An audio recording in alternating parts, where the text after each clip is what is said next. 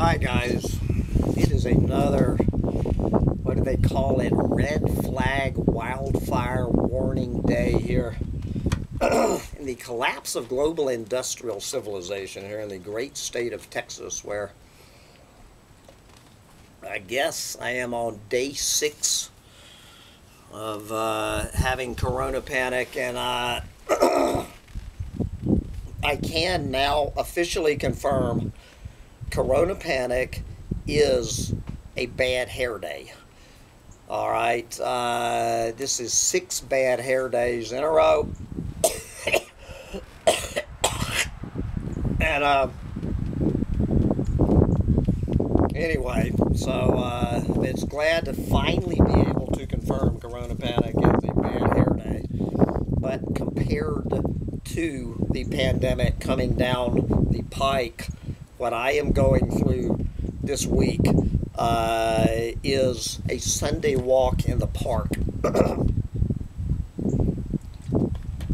But I'm not here to talk about corona panic. We're here, I guess we're here, what are we here to talk about? We're going to go over to Somalia for this story. So what I started out to do this morning was actually, I was surveying these news stories about,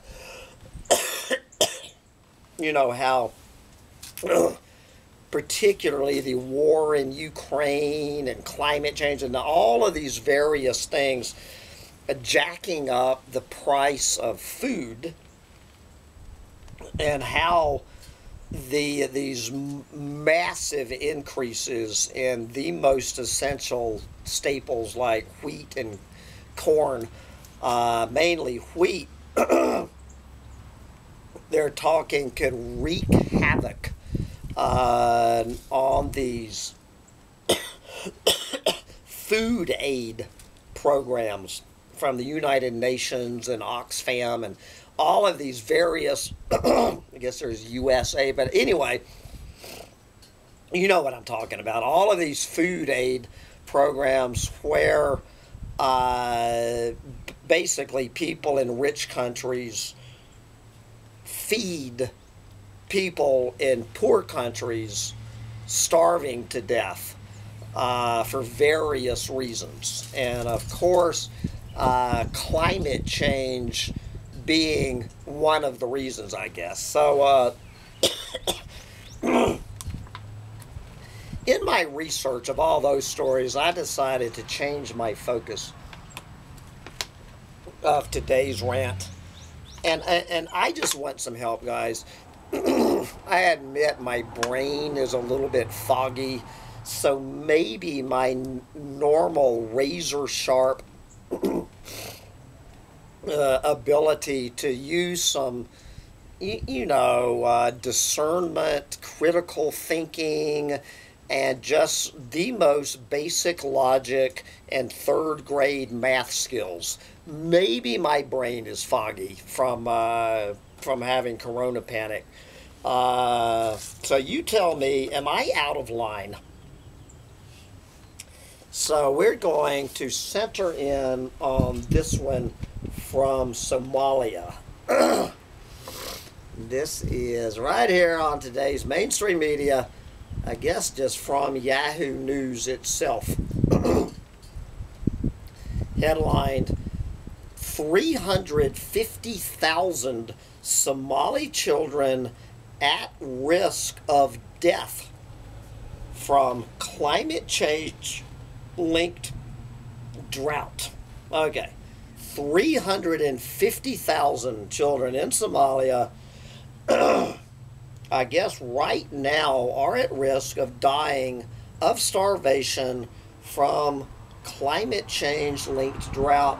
I'm just going to read this story, and then we're going to come back and do a little bit of logic and critical thinking and basic math. Right. The United Nations is warning that 350,000 children in Somalia could die due to starvation unless the world rallies to provide food aid to the impoverished African nation that is in the grips of a fourth straight year of crippling drought made worse by climate change. So this has been going on for 4 years. This is Adam Abdamullah of the UN, with this food aid program. Quote, as we speak now, 1.4 million children under 5 years of age. Okay. As we speak now, 1.4 million children under 5 years of age, otherwise saying the 1.4 million children who were all born since Somalia went under the drought, are severely malnourished. And if we don't step up our intervention, it is projected that 350,000 of them will perish by the summer of this year. The situation cannot be more dire than that. So, I call on all those who are able to contribute, including the Somali diaspora, the business community, the traditional and non-traditional donors, everyone, to act, and to act now. Close quote. 3 years of successive drought have left Somalia's largest river, the Juba, almost entirely dry. The lack of water has affected an estimated 4.5 million people, many of whom make their living as farmers.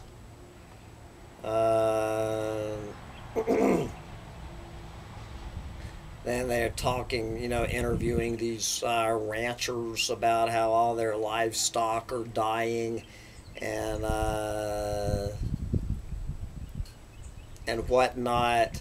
In this recently released report, the IPCC warned that climate change and an ongoing La Nina, a climate pattern resulting in drier weather for the Horn of Africa, were to blame for the drought and soaring temperatures baking the region in a nation that has endured decades of political violence and extreme poverty. The effects of climate change are being acutely felt by children, said Abdamullah. Already in this country, 70% of school-age children are not attending school. In just one state, in Juba, the drought has led to the closure of 40 schools, and that is going to be the trend. More than 700, close quote, more than 700,000 people have already been displaced due to the successive years of drought, forced to walk barren roads littered with animal carcasses to try to make it to population centers in search of food, water, and shelter. And now, making matters worse, Russia's invasion of Ukraine, where many African countries get their wheat and cooking oil, has caused food prices to skyrocket. This is Cindy McCain, for the U.S. representative to the UN Food Agency in Rome. Quote, the Food and Agricultural Organization estimates that as many as 13 million more people worldwide will be pushed into food insecurity as a result of Russia's invasion of Ukraine. The truth of the matter is Putin's war forces us to take from the hungry to feed the starving. as long as Russia continues its brutal campaign, innocent people are going to pay the price, close quote. The combination of food and water scarcity and high prices for imported wheat means that Somalia is looking at, quote, a risk of famine, Abdullah said.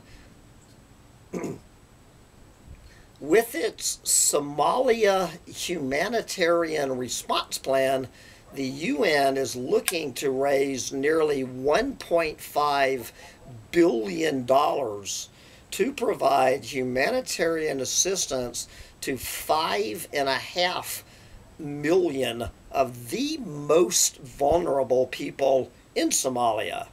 To date, however, it has taken in just $56 million, or 4% of the total.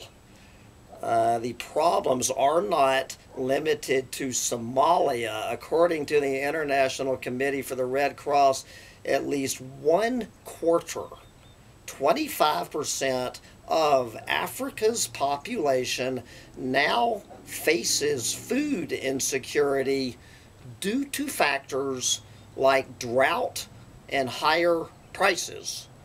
25% of Africans looking at food insecurity because of drought and inflation.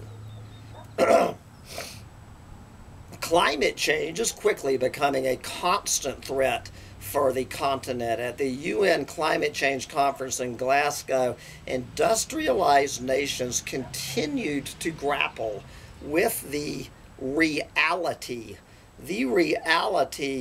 that Africa specifically was poised to bear the brunt of a problem that was not of its own making. This is what we're going to center in on. So let me repeat. Industrialized nations continue to grapple with the reality that Africa specifically was poised, or is poised, to bear the brunt of a problem that was not of its own making. This is a reality, according to the mainstream media. While the nations at COP26 reaffirmed a pledge that would see developed nations provide $100 billion annually to developing ones to help transform their economies and meet greenhouse gas emissions targets, the delivery of that money has fallen short. Even more problematic is an agreement for rich nations to provide, quote, loss and damage funding for poorer ones to deal with the cost of catastrophic events linked to climate change, such as the ongoing drought in Somalia. Of course, the dire situation in Somalia is not an isolated one. As global temperatures continue to rise, the IPCC warns, quote, by 2030, in the next 8 years, half the continent of Africa could be displaced as a result of climate change. Close quote. Okay, guys, there is so much that we could dive into here. Of course, we're going to start with the word that you will never see. That you will never see anywhere in this story on Somalia and Africa. And that word, of course, is overpopulation. The fact that the population of Africa has pretty much doubled in the past 20 years, or at least Somalia that Africa has the highest growth rate on the planet. And what are they? I think they're still saying that 3 out of 4 people being born on this planet in the 21st century will be born in sub-Saharan Africa. But we're going to center in to the reality. According to the mainstream media and the little lefty bleeding heart snowflakes, the reality that Africa specifically was poised to bear the brunt of a problem that was not of its own making. Okay, so I guess if the problem is climate change, if that is the problem, then I guess if you consider the reality that climate change is the fundamental, the underlying, and pretty much sounds like the only problem, then I guess you can make that statement. Okay.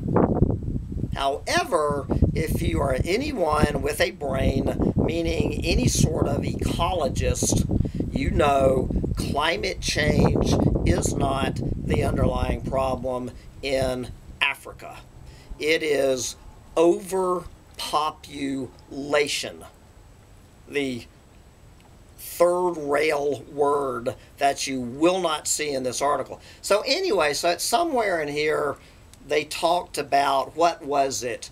The most vulnerable 5.5 million. So let's start with 350,000.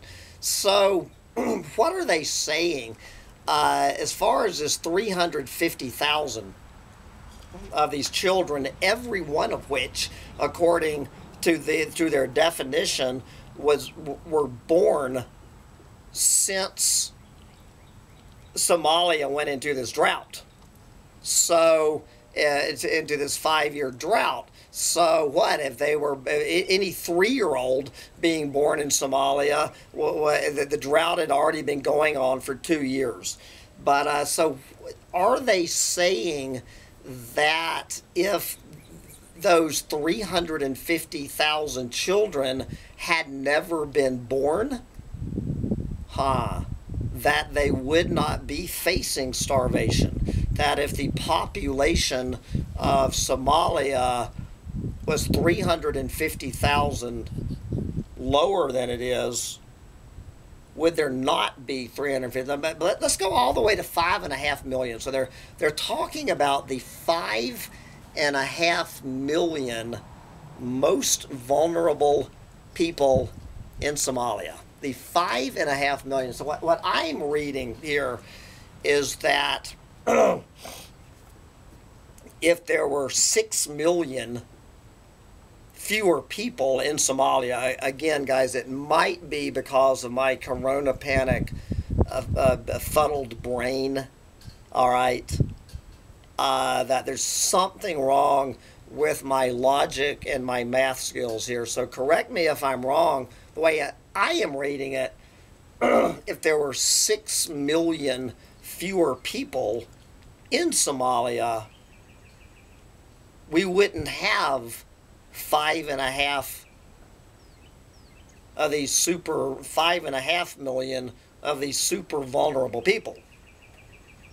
So we're going to spend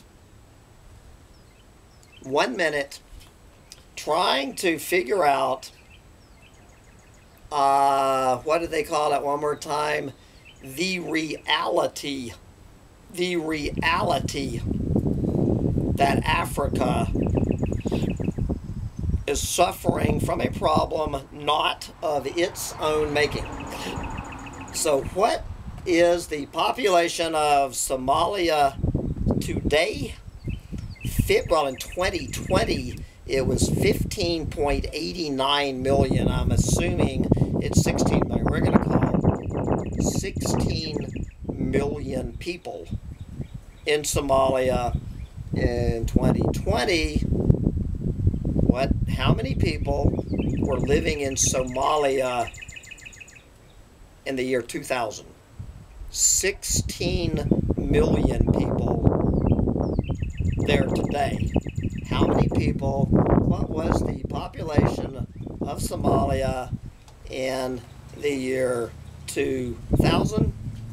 How about 8.9 million? We're going to call it 9 million. 9 million people in 2000, well, less than 9 million people in the year 2000, 16 million people in the year 2022. So 16 million minus 6 million is 10 million. So it sounds to me like if the population of Somalia was 10 million people, they would be a lot better poised to handle problems of overshoot. And if the population of Somalia was where it was in 2020, they would have a hell of a lot better chance. So do the people of, and you could do this for pretty much any country in sub-Saharan Africa, okay? They centered on Somalia, so I did. Do you or do you not agree? I guess this will be whether or not you are a bleeding heart little snowflake. Does Somalia and the rest of sub-Saharan Africa bear any responsibility for this famine? Do they bear any responsibility? Is there anything that Somalians and every other African nation, that's individuals in these countries, what could they have done to head this off at the pass? What consumer and lifestyle choice could your average Somalian have made 20 years ago where they would not be in this position today? But no, they are victims. Get it? They're victims. They are born into victimhood. Their victim parents bred them into victimhood. It's pretty much a nation or a continent of victims that they're completely, totally innocent, helpless victims. And it is up to the rest of the world to literally feed them. And the UN wonders why their target is 96% shy, trying to raise money to feed starving sub-Saharan Africans whose population has pretty much doubled since the year 2000. And why we have this thing is called donor fatigue. Donor fatigue, where people just after you give money, you give money, you give money, you give money to fix a problem, and you find out year after year after year after year, the problem only gets worse and worse and worse. And so you stop giving money and let God or Mother Nature sort it out. And anyway,